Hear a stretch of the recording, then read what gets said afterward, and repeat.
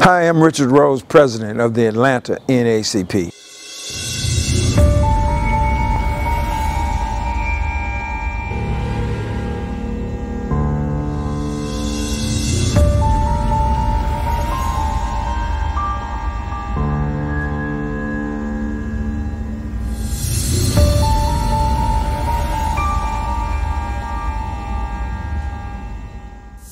We're standing here at Stone Mountain, Georgia, the largest shrine to white supremacy in the history of the world.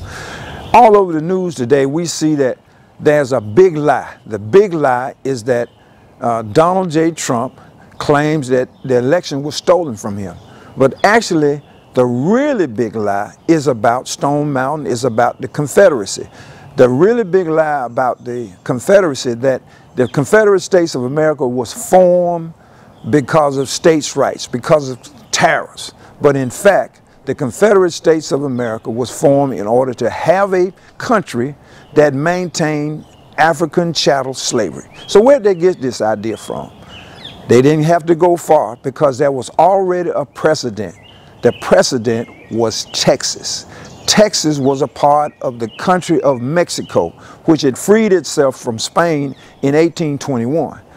And in 1829, the governor of Mexico said to those landowners in Texas, you have to stop this slavery. It abolished slavery in all of its territories, which included Texas, which was really North Mexico.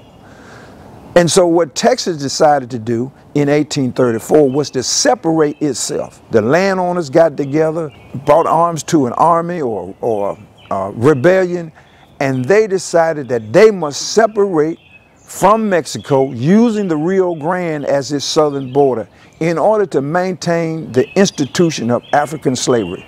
So the rest of the southern states didn't have to go far because Texas had separated itself in order to maintain African slavery. It joined the Union under the premise that they could continue enslavement of Africans in perpetuity. In perpetuity meaning the father, the sons, the wives, the daughters, and their sons and daughters.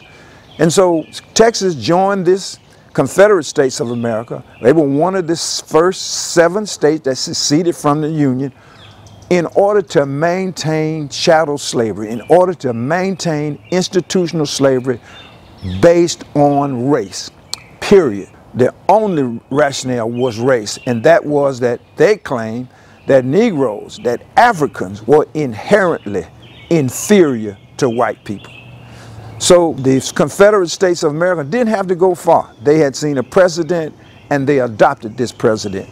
That is the big lie that continues today, perpetrated by the sons of the Confederate veterans, by the United Daughters of the Confederacy, and at Stone Mountain, Georgia, the largest shrine of white supremacy in the history of the world.